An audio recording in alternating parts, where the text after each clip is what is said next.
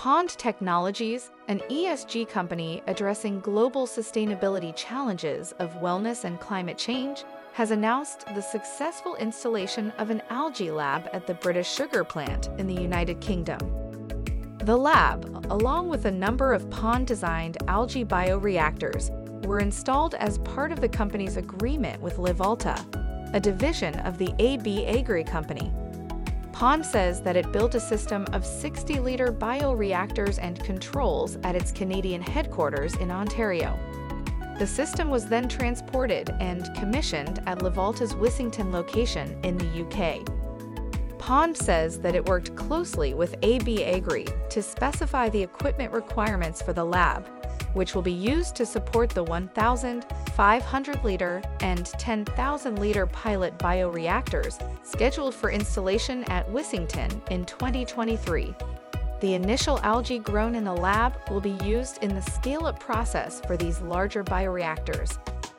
Valerie Schuster, Managing Director of Livalta, stated, "This is our first step towards piloting Pond's technology to grow algae using CO2 emissions as feedstock, or, as we would put it, take a problem out of the air and convert it into high-value protein. There is still some way to go, but we have made a start with a great team effort between Livalta, AB Agri, British Sugar, and Pond Technologies."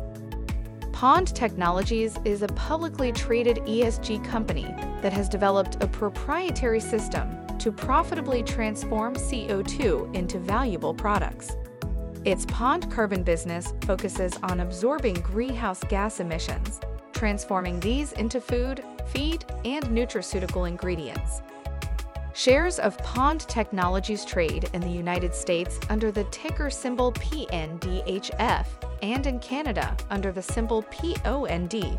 For more information, visit pondtech.com.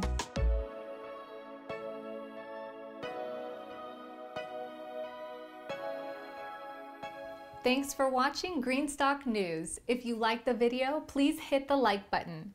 If you want to see daily Greenstock News videos, hit the subscribe button. And if you have something to say, please leave a comment.